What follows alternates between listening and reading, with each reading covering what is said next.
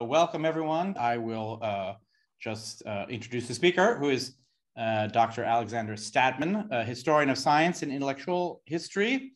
He completed his PhD at Stanford University and has held postdoctoral fellowships at the Huntington Library and the University of Wisconsin. His book, which this talk is closely related to, A Global Enlightenment, Western Progress and Science.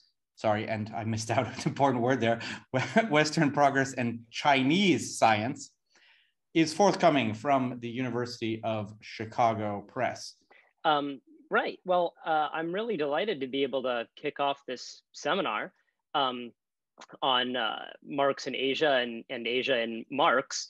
And I guess I should point out at the beginning that in a way, I'm going to be talking about a certain kind of understanding of Asia that Marx himself will ultimately come to reject. This is really about Hegel's background to that. But I think it's sort of crucial all the same, because in a way, it presents a certain set of problems in progress theory that later Marxists were going to have to confront. And this is all the more true when it comes to Marxists in China itself in the early 20th century, people like Chen Duxiu.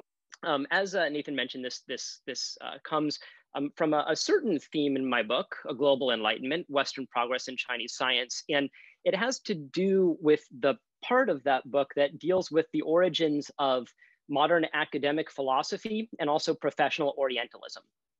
So I sort of want to begin at the very end of my story, which I evoke here with this first image. It's Paris, and it's the summer of 1827. So Hegel was in town in Paris visiting his friend Victor Cousin, who was a lecturer in philosophy at the École Normale. And we have a bunch of records about Hegel's visit. It sounds like it was a very classic kind of first trip to Paris. He really comes off as a sort of a likable tourist type. He's like going to the Palais Royal, shopping and visiting the Louvre. And he's really sort of taken in by the whole cultural and intellectual scene.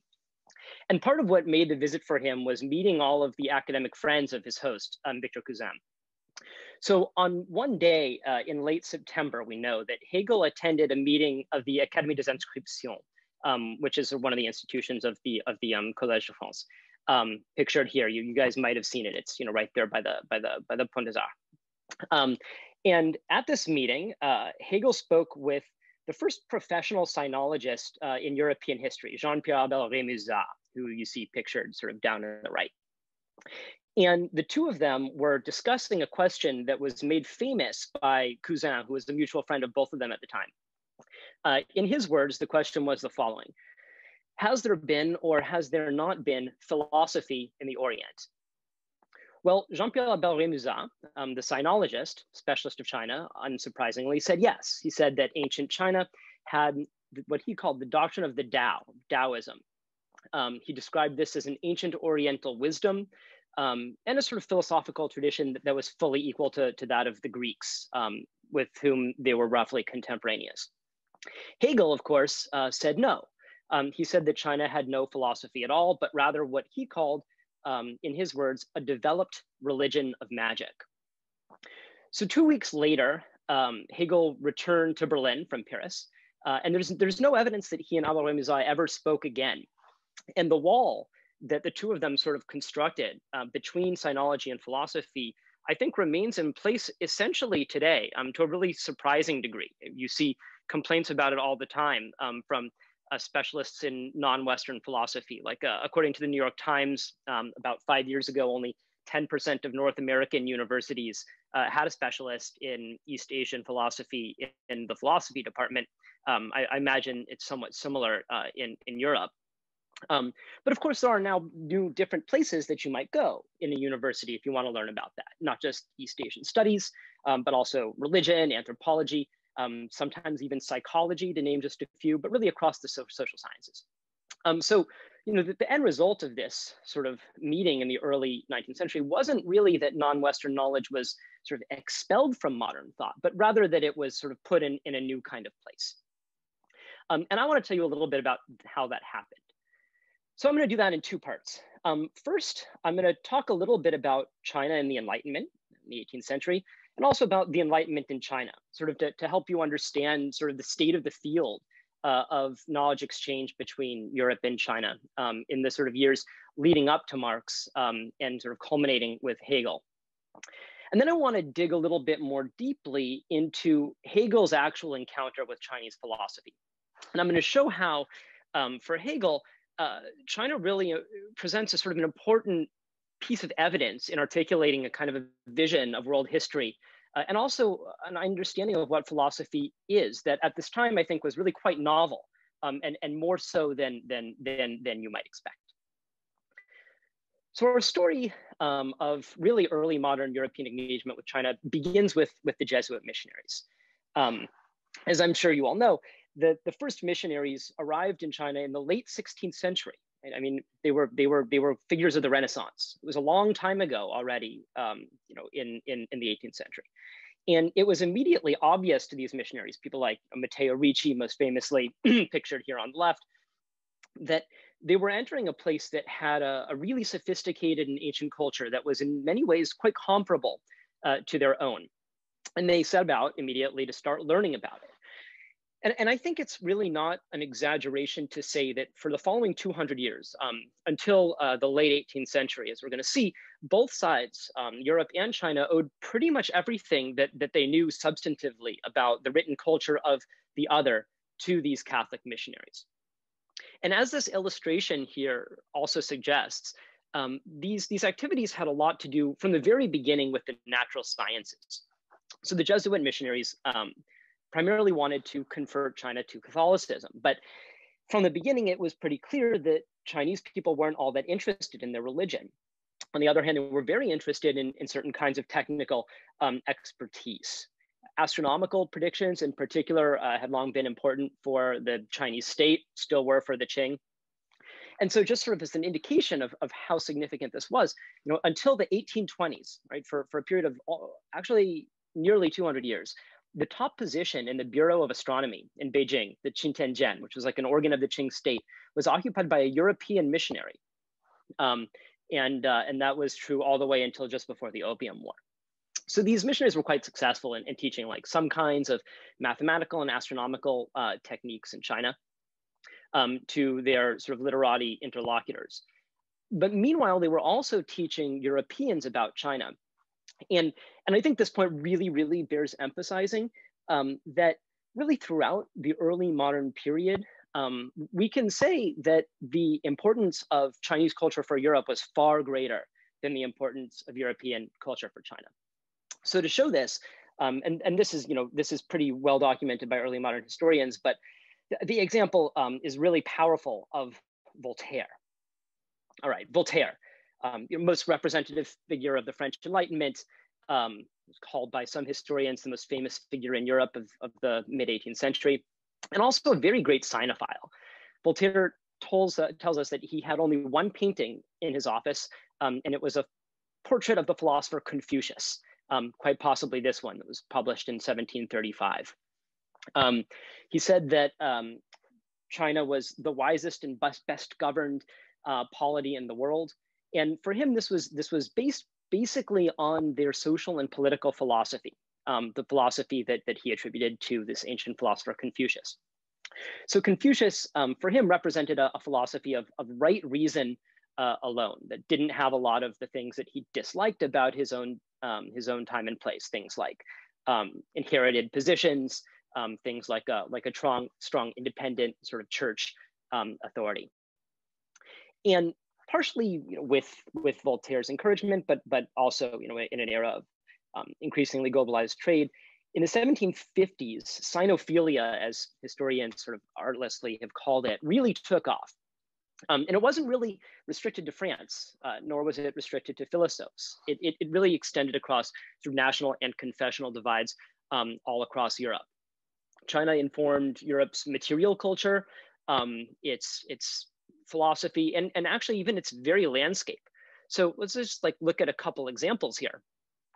Here's the Chinese pagoda at Kew Gardens. I'm sure many of you have seen, designed by William Chambers in 1763. Classic example of chinoiserie, or European interest in Chinese arts and design.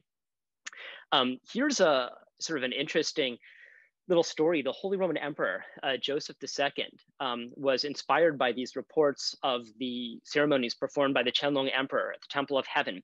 And he actually himself went out into the fields in his domains, like in Moravia, and he performed this plowing ceremony depicted here, modeled directly off the rites that were performed by the Chinese emperors.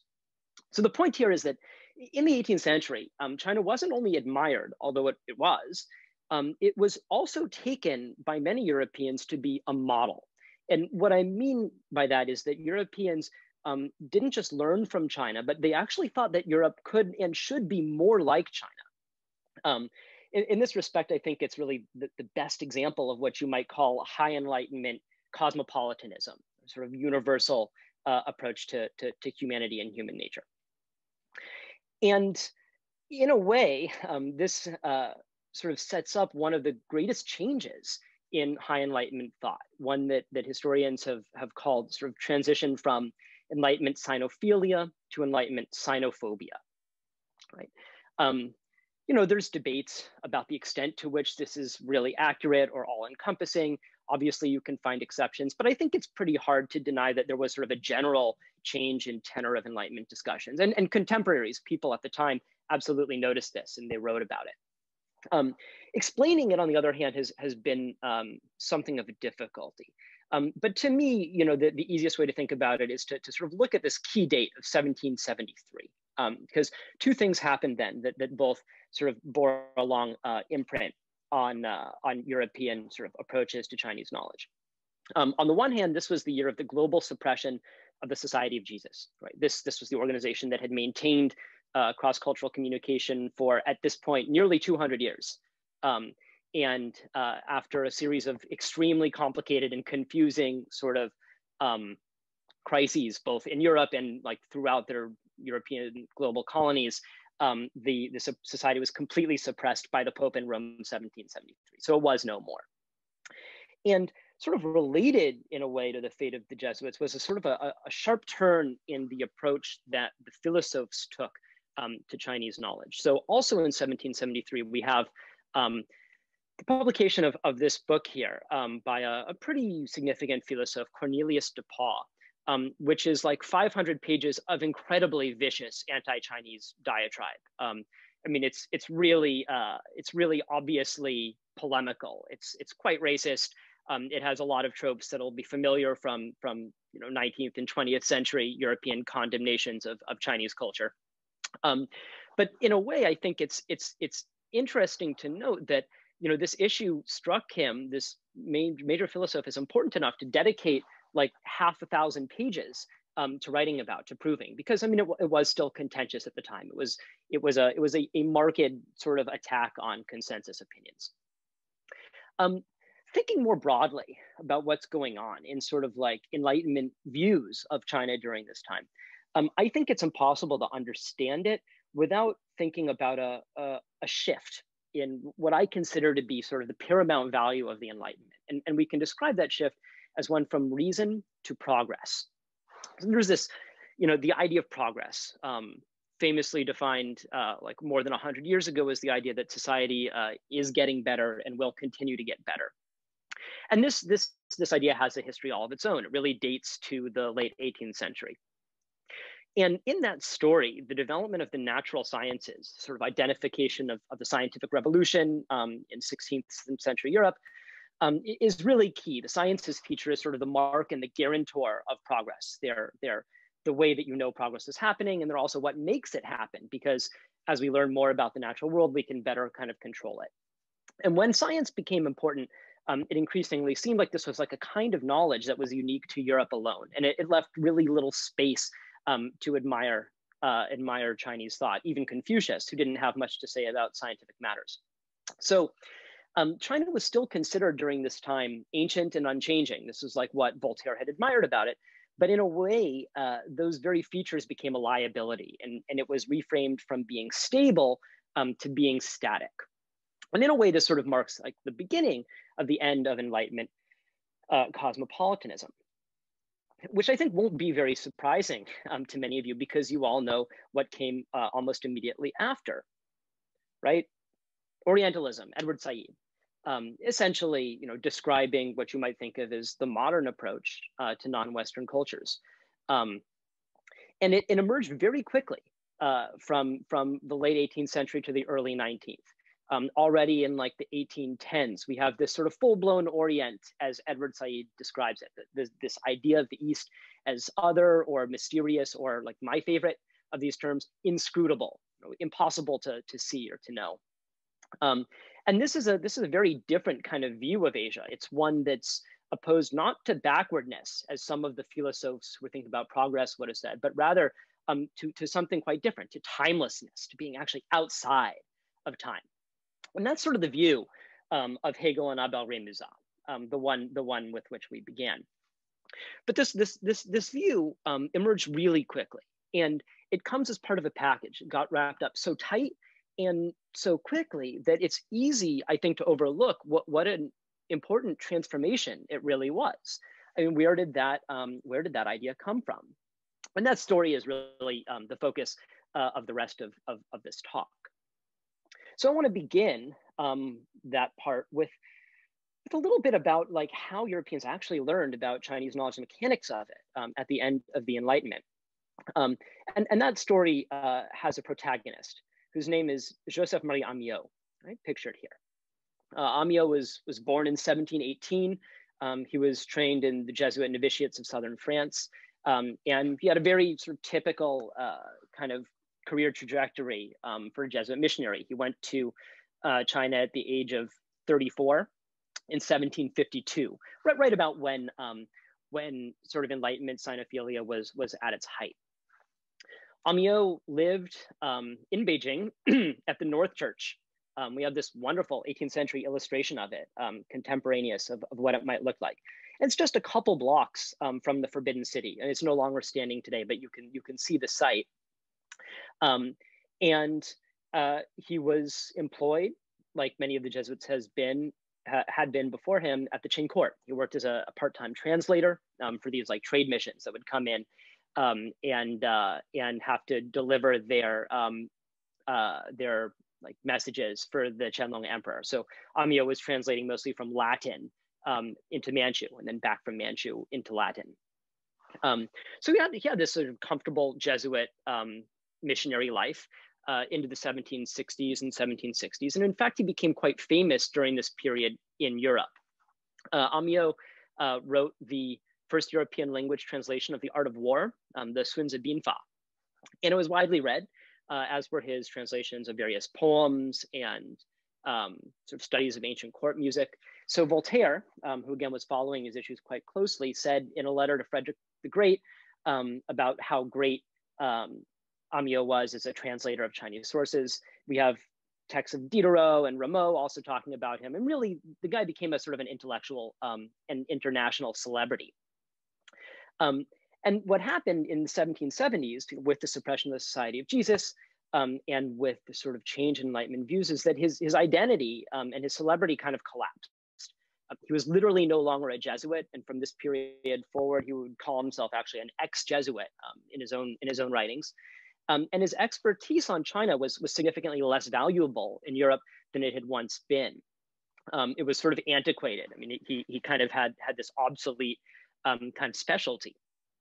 And the result of this was that Amiot had to sort of form a new scholarly identity for himself, which involved sort of beginning new research projects that took these sort of new realities into his account. And I think that the most sort of marked differentiation of his work during this period that set him apart from all the previous missionaries was the extent to which it was really concerned with the idea of progress. So Amiot was not surprisingly not very happy about these progress theories that discounted Chinese knowledge and that sort of set Europe apart from them. And so what he began to argue during this period was that, in fact, he said, ancient knowledge of China was in some ways more valuable than modern science in Europe. And that in some cases, according to him, it was actually the same thing. He became interested in all kinds of sort of aspects of Chinese culture that the previous Jesuit missionaries hadn't really been very motivated to pursue. So like all of his identities up until this point had been sort of formed by a commitment to Confucianism, right? This was in a way the orthodox doctrine of the literati elite, who had always been the main interlocutors of Jesuit missionaries in China. It was also like intellectually the foundation of what historians have called Jesuit accommodationism, this idea that, that there was something about indigenous Chinese beliefs that made it open to Christianity, that it was at least, at any rate, not pagan or not like idolatrous. And of course, it was also the foundation of this high Enlightenment interest of people like Voltaire. So when Amiot began to build a new identity, also free of the restrictions that the Jesuit mission had sort of previously placed on him, he became one of the first Europeans to really look in detail at Chinese traditions that went beyond Confucianism. And this led him in particular to take seriously both the religion and philosophy of Daoism. So the route to that is pretty unusual. It seems that Amiot first became interested in Daoism when he heard about a new European theory called animal magnetism. This was described here. You see this image here on the right.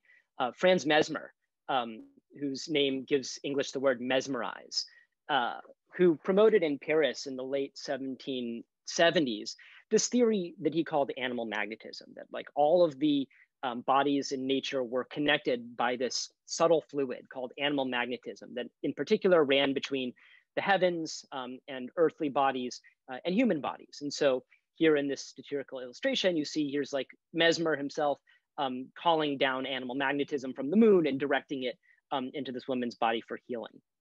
And Amiot, as well as other Europeans at the time, saw certain sort of similarities between this and aspects of Chinese medicine, which they associated with Daoism. So this is, on the left, an image from 1779 that was published in a European publication. It's the first description of something that was called, what this says in the book is that it's a description of Kung Fu, right? But actually what it is Qigong, these like breathing exercises that are kind of part of Taoist self-cultivation techniques. And I think that the resemblances, the reasons to think there were some similarity between Taoism and mesmerism weren't quite as absurd as they might seem. Both of them are built on kind of notions of universal correspondence. They involve these physical and spiritual cultivation exercises. And so Amiot sort of saw this and he began to look more deeply into it, to write a ton about what he thought was this correspondence between mesmerism and Taoism. One thing that this led him to do, that's really quite unprecedented in the history of early modern exchange, was to develop a kind of an account of natural philosophy that really took Chinese traditional cosmology seriously. I point this out mostly for interest, although it's going to come back a little bit for Hegel. But it's really quite fascinating. So this is one of Amiot's letters where he includes an image of the Taiji-tu, this sort of cosmological diagram from the Song period. And he explains how you can understand it as sort of a prefiguring of Franz Mesmer's theory of animal magnetism. He says, in place of animal magnetism and its two poles, I quite simply substitute Taiji for animal magnetism, yin and yang, right? These polar forces that are sort of opposed to each other and that are operating in all of the kind of functions of nature. This, Amiot says, was the key to all the sciences. And the key point is that because it had been known in China since the origins of yin-yang theory, in the well, let's say in the Zhou period, that therefore you could actually learn more about contemporary European science by studying ancient Chinese texts. Again, this is a sort of part of an argument against progress. And this is really the key point. Amiot was insisting that the knowledge of the distant past was superior to, or in some cases, the same as the knowledge of the modern Western present. And that's the way to sort of think about his new interest in Taoism. And in Europe, this did have some contemporaneous influence. Here are just two publications from the 1780s and 1790s by various European mesmerist disciples that include images of Chinese cosmology that had been sent to Europe by Amiot to explain how mesmerism was supposed to work. These authors also argued that Chinese knowledge had a sort of like scientific kind of premonition of what Europe would discover later. Something that was this valuable ancient wisdom that could be recovered from investigating the Chinese past. But in making that point, these authors inadvertently had the result of associating Chinese philosophy with things that most of the European scientific establishment at this time simply couldn't accept, and in particular, making it look increasingly kind of like occult science and magic, alchemy, astrology, which some of them were themselves kind of like leftover believers in, but which were increasingly out of favor as the Enlightenment wore on. So by the 1780s, 1790s, all of the newest research on China, in particular this new work on Daoism, was associated with sort of aspects of the European intellectual tradition that seemed really obsolete and antiquated. And that was kind of the state of the field in the 1810s and 1820s, because all of this exchange was completely disrupted by the French Revolution. There was about 15 years during which there was very little work on China published in France, and during which the sort of remaining Jesuits who were in China were unable to get their communications across. So you got to see this as kind of the intellectual and material apparatus for European studies of China when it was sort of revived in the 1810s and 1820s, which brings us to the period when Hegel became interested. So here we get to Hegel for the second half of this talk. And I want to look kind of closely at his main sources on Chinese philosophy and show you how original his interpretations of it actually were with respect to those that had come before him. Hegel's often considered to have been somewhat responsible for the European rejection of non-Western philosophy. And I think there's some truth to that. You could see it as somewhat overdetermined by the rise of European empires during this time, by the emergence of full-blown racism, which of course is connected to the rise of empires. So there's no doubt that Hegel did reject non-Western philosophy from this sort of canonical story that we know from ancient Greece on. But on the other hand, I think what's equally important about Hegel's comments on the rest of the world isn't what he said that it lacked, but rather what he said that it had. And this part actually was a lot more original, and especially more original in the sense in which it departed from the work of some of the earlier philosophers who had come before him, people like Diderot or Condorcet, who also sort of fully bought into this late Enlightenment progress paradigm.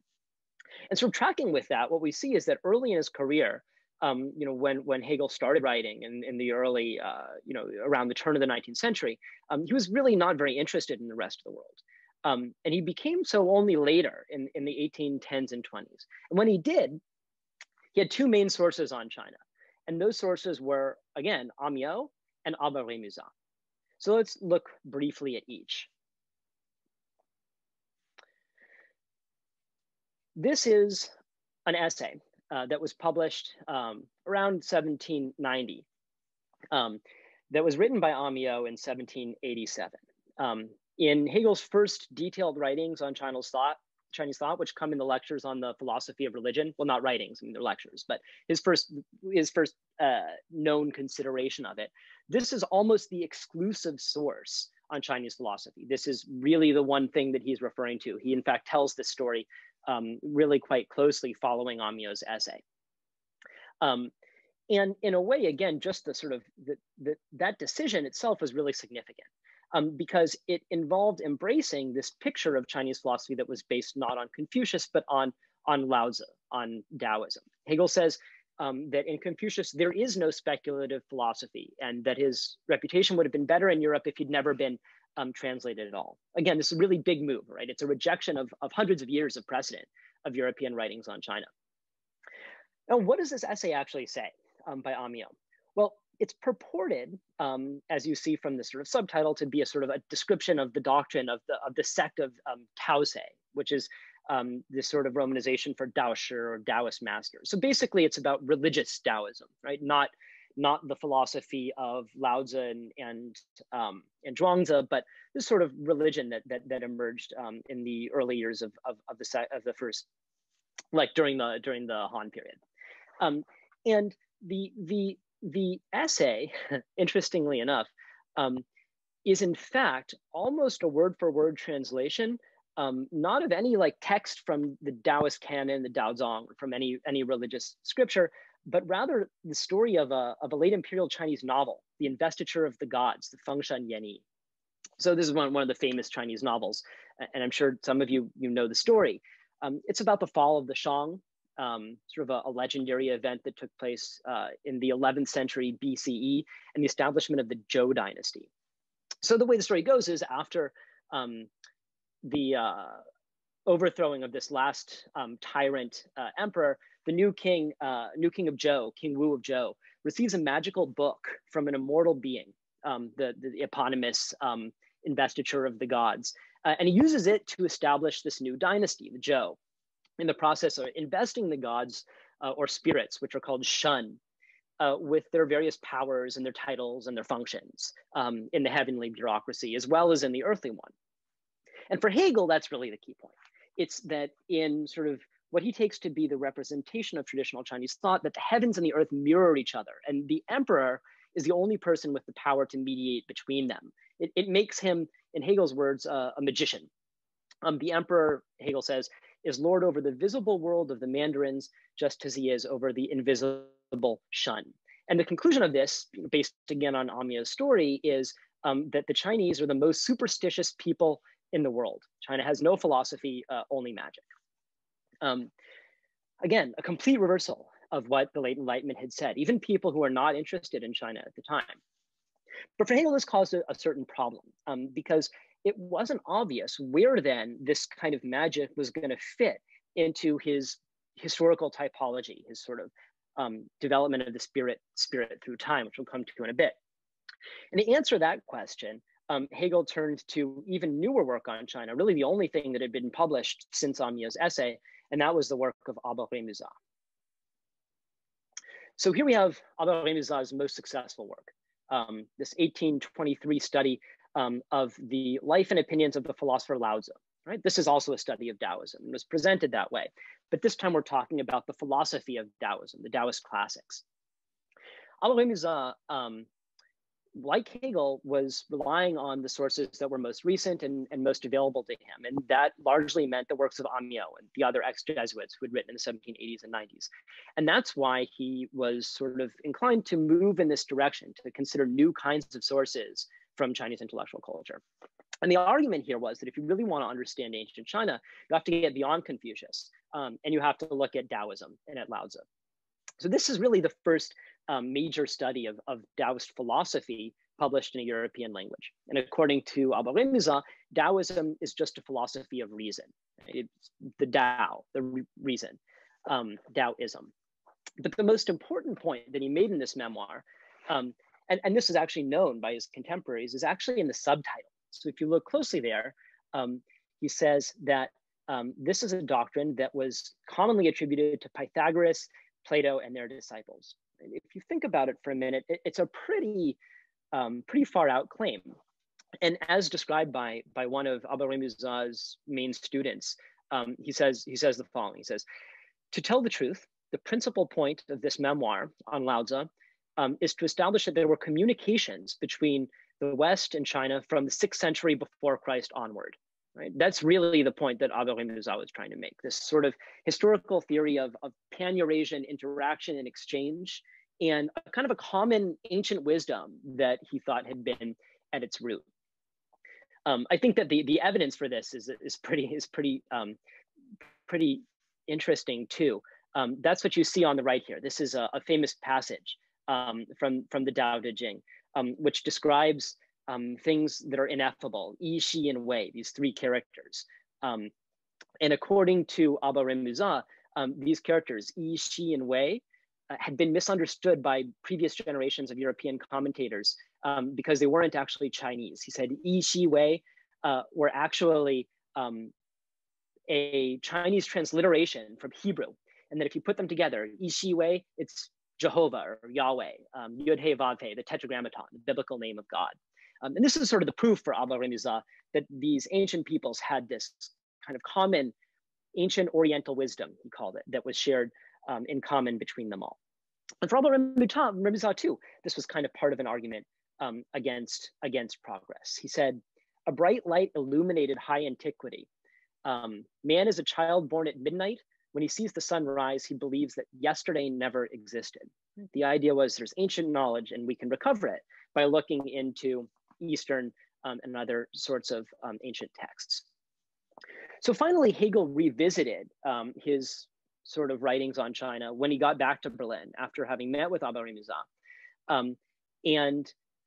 Especially we see that in his philosophy of history.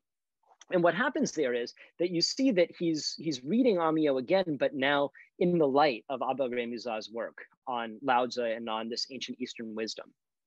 Hegel correctly identified Abel-Rémusat's ambition. He fully got the point. He said that what Abel-Rémusat really wanted to do was to recover, in Hegel's terms, the advanced condition of the knowledge of God and other scientific knowledge in ancient times. And Hegel knew what was up here. And in fact, Hegel agreed that there had been this ancient contact between East and West. He conceded that there was some connection between Daoism and Pythagoreanism and Platonism. And he even agreed with Abel-Rémusat that it was very possible that the Hebrew Tetragrammaton was there in the Tao Te Ching if you read these words correctly. This was part of a particular moment in the development of spirit in time, this sort of ancient one that preceded the sort of real birth of Greek philosophy, according to him, and was sort of outside of where he stood in the history of philosophy. So now we're kind of, I think, in a position to kind of holistically come back to Hegel and to think about what really he's saying when he talks about rejecting Asia from the history of philosophy, right? The key thing to remember here, I think, is that Hegel's mature theory of progress isn't quite like that of the philosophers. It's not exactly stagist, because for Hegel, reason itself changes over time. The subject itself is changing, and history, which is Hegel defines as the development of spirit in time, is somewhat indistinguishable from philosophy itself. So to lack one is really to lack the other. So in a way, this creates a new role for this trope of static China, right? That trope was old. Hegel didn't invent it. And people already in the early 19th century considered it to be sort of a cliche. The sort of immobile Orient was really a part of Enlightenment conversations. But Hegel's original concept of history, like with a capital H, led him to develop this in a new direction. Most importantly, I think it meant for Hegel that China wasn't just like an early stage in the story of progress, but something that was truly outside of it. So he says, Europe is absolutely the end of history, Asia the beginning. But I think that absolute really carries a lot of weight there. That's what bears the thrust of the point. And Hegel has a million really creative ways of describing it. He says, China and India lie, as it were, still outside the world's history, right? Outside it. He says, China was an immovable unity, right? Belonging to mere space and not time, right? Not in history. In other words, as he says elsewhere, China was a part of what he calls unhistorical history. And in this way, I want to say the East was no longer really understood as merely stuck in time, right? That was already familiar even for Voltaire. It's rather that the East was now truly timeless, right? That's what it means for Hegel. But I think that the important thing to remember here, I mean, actually kind of a remarkable thing, is that in the process of coming to this conclusion, Hegel said more about Chinese philosophy than basically any of the philosophers had for the previous half century, since the age of Voltaire. It was an important question for him, one that he had to figure out the answer to.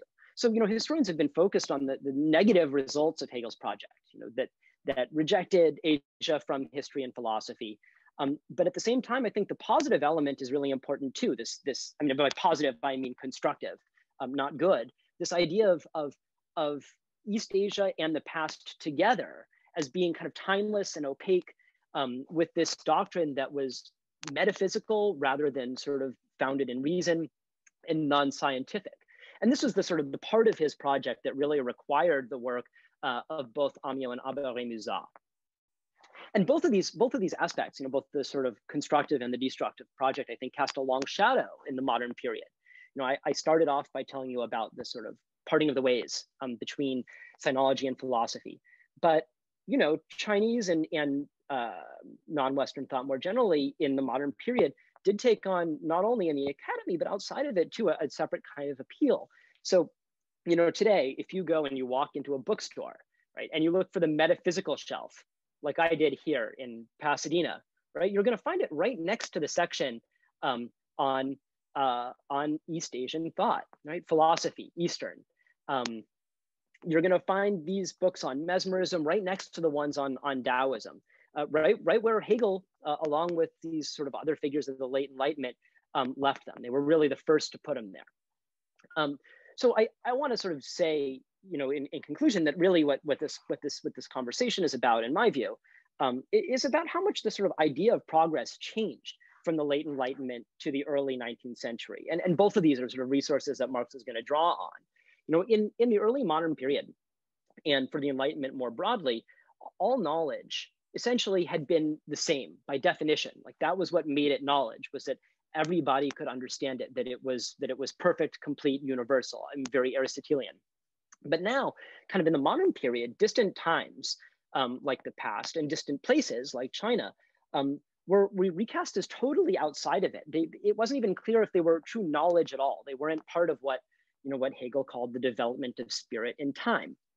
And for certain philosophers, that's been a problem. But for other people, both in and outside of academia, that including Abel-Rémusat, that was very much the point. Coming back to this word inscrutable. In the early modern period, that word was common. It was often used to refer to God. God was inscrutable. But in the modern period, humans became inscrutable too. And I think that's where this conversation really concluded. All right, thanks so much. Love to talk about any questions that you all might have about Hegel, Abel-Rémusat, Amiot, and the Enlightenment idea of progress. The word on the street is that Kant was a terrible racist, but that Hegel was not so bad, and that in particular Hegel was inspired by the Haitian Revolution. How does racism fit into the picture of Hegel's understanding of non-European countries?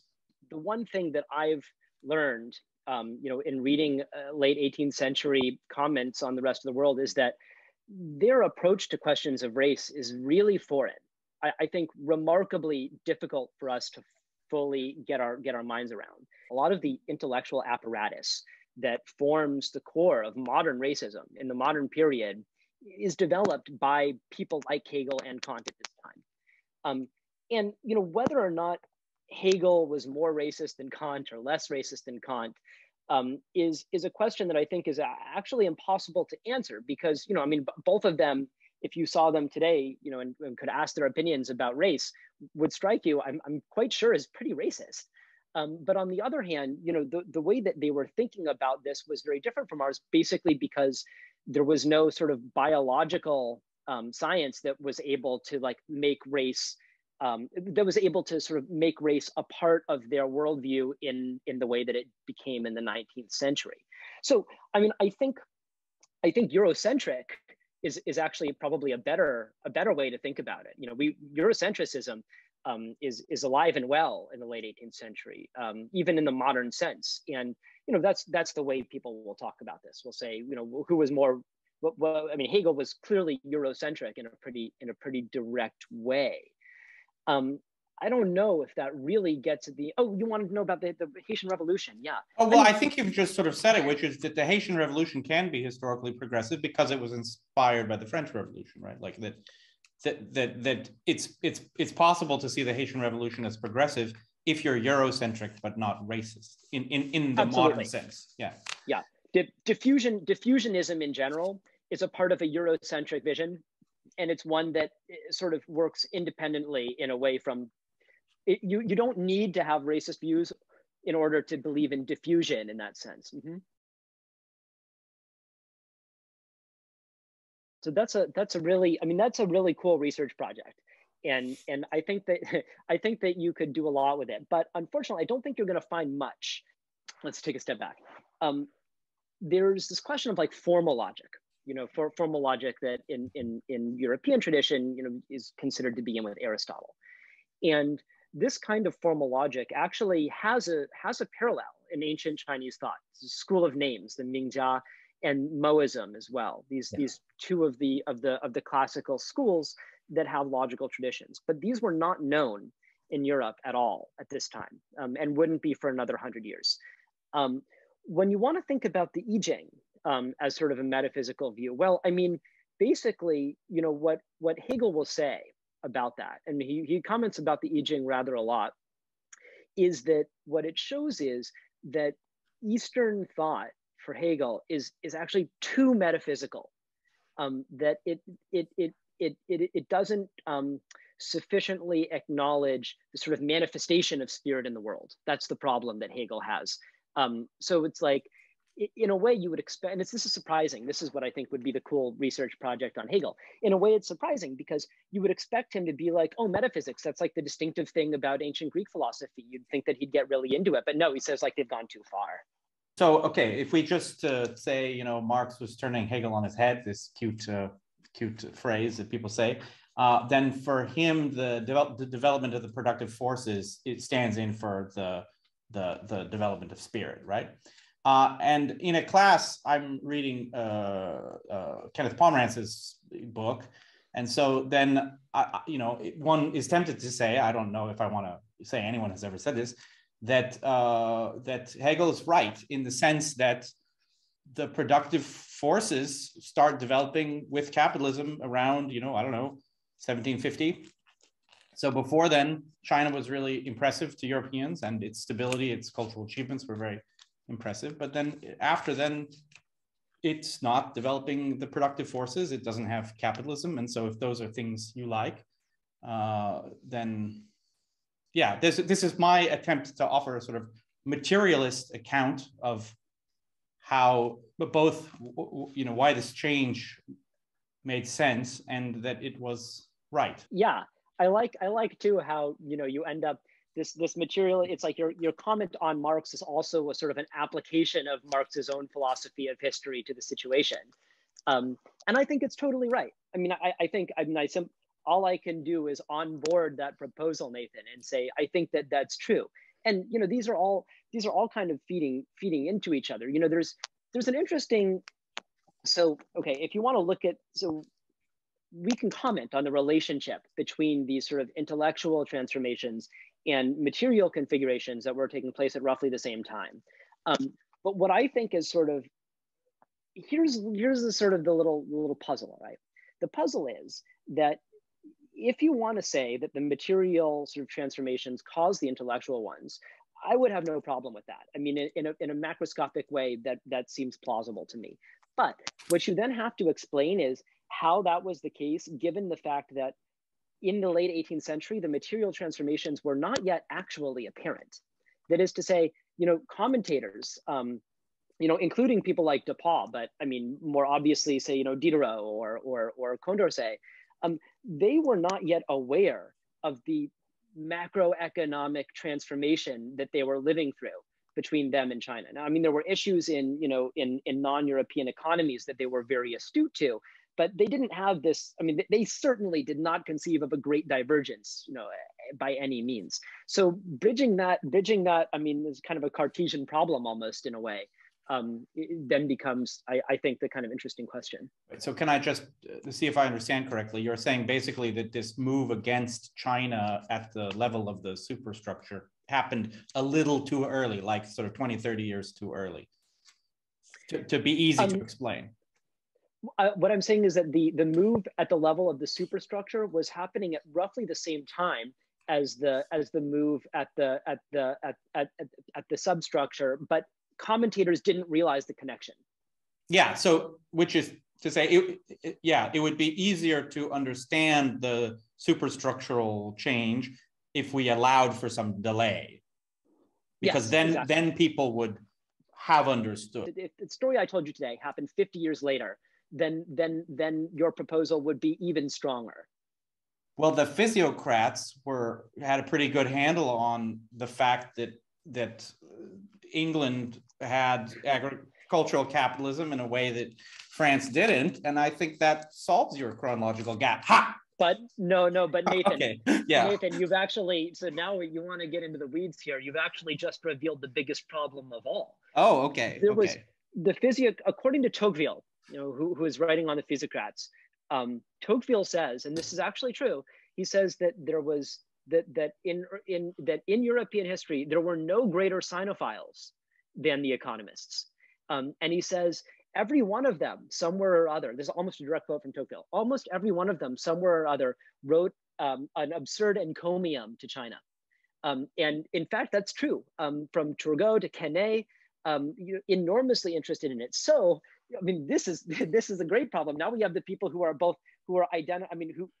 the only people who you're saying sort of identify the substructure change are the ones who are not making that superstructure move. In fact, they're actively throughout the 1760s and 70s fighting against it. Super interesting.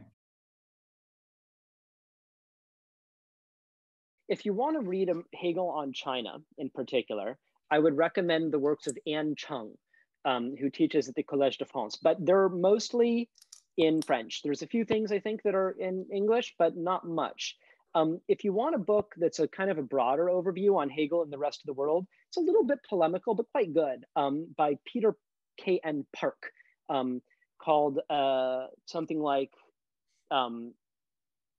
Philosophy and Racism, which deals a lot with Hegel excluding the rest of the world from Western philosophy. If you write me, I can probably come up with some more tailored recommendation. So now we know that both the ancient Greeks and the Chinese had the steam engine, right? Which is like the technology par excellence of European industrialization. I guess people didn't know that back then. I don't want to say for sure that they didn't know that there had been experiments with steam. There's one of the Jesuit missionaries in the 17th century, Adam Schall von Bell, published in Chinese a book of like mechanical inventions, and it's kind of very kind of like Leonardo-esque kind of thing with all these illustrations. It wouldn't surprise me at all if there's some kind of like steam powered object in there. In fact, I kind of think that there is. So I mean, I can tell you this much: it was very clear already at this time that the ancient Chinese sort of technological innovations were worth studying. That I do have an article about that actually in the Journal of World History. Who was it? Francis Bacon, who said everything great comes from China. He was a terrible racist, incidentally. I just read something that he said that was just appalling. Yeah, so Francis Bacon didn't know. His contemporaries did. I didn't realize that. So this famous association of Francis Bacon with gunpowder, was it the gunpowder or the compass? Gunpowder printing and the compass. Printing and the compass. Yeah, he didn't realize those were all invented in China. Not clear. Okay, yeah. Then I will just end by thanking Alex. Thank you very much for this extremely interesting talk. And I see that several people in the chat have joined me in offering those thanks.